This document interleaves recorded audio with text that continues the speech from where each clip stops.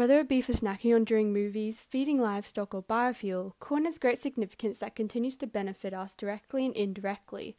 But it didn't always look like the yellow crop we all recognise today, so how exactly did it evolve? Maize's mysterious origin sparked controversy across the cornfield during the 1930s, with two main hypotheses from Reeves and Mangelsdorf and Beadle. The first hypothesized it arose from the hybridization of a close relative with the grass Tripsacum, while Beadle proposed maize was domesticated via artificial selection from the oldest wild maize. Flash forward to the early 2000s, Beadle's hypothesis was confirmed. Genetic and archaeological evidence found that maize was domesticated 10,000 years ago in Mexico from its wild progenitor teosinte, or Z. maize subspecies parviglumis. But why did it take so long to find this out? Well, let's have a closer look. Teosintes have an abundance of branches and tillers, each branch containing several ears with only some kernels enclosed in hardened fruit cases, whereas maize is unbranched with many kernels attached to a cob, making it completely dependent on humans for propagation. Following domestication, maize was improved extensively, creating hybrid mazes highly suitable to current agricultural techniques. These distinct differences motivated scientists to find the loci and genes involved. In 1972, Beadle estimated that 4 to 5 major loci were involved in maize domestication based on experimental populations. This was substantiated in 1993, where 5 major quantitative trait loci were mapped for these trait differences.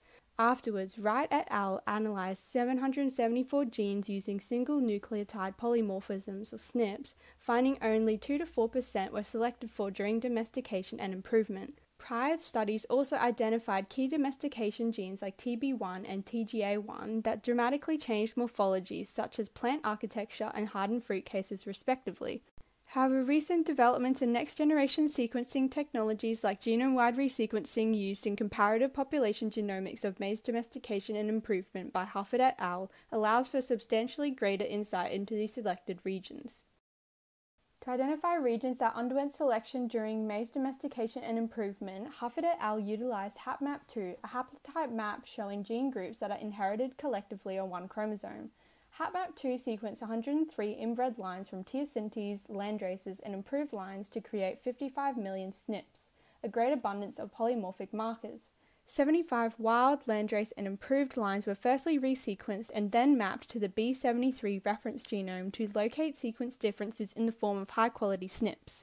They found that maize landraces retained 83% of genetic diversity from teosinte. While this may indicate a domestication bottleneck is occurring whereby maize's diversity is much less than its wild progenitor, landrace lines had excessive rare SNPs. This shows us two things. Variation had already started to recover in most of the genome during improvement, and selection was much stronger during domestication.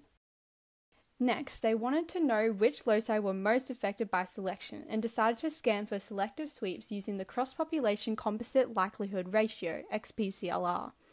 Selective sweeps occur when the increased frequency of a new beneficial mutation changes the variation of neutral SNPs nearby, ultimately reducing genetic variation, something that XP-CLR takes advantage of. This method searches for genomic regions where allele frequency changes at a locus occurred too quickly to be caused by random drifts. Clusters of adjacent areas of high XP-CLR were grouped into features that represented the effect of just one selective sweep.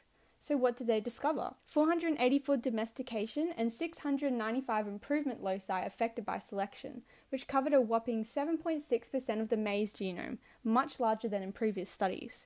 Domestication features average selection was 0.015, way higher than 0.0011 across the remaining genome, which is displayed by marks such as elevated differentiation, low nucleotide density, and excessive high-quality SNPs.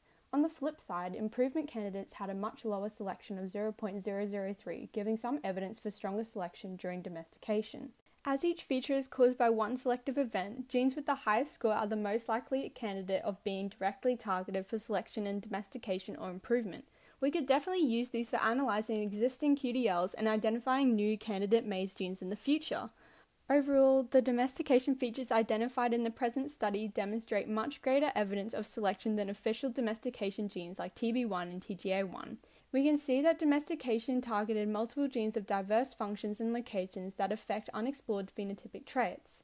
This comparative study has major implications on just how complex and amazing crop evolution can be, showing just one kernel of the cob.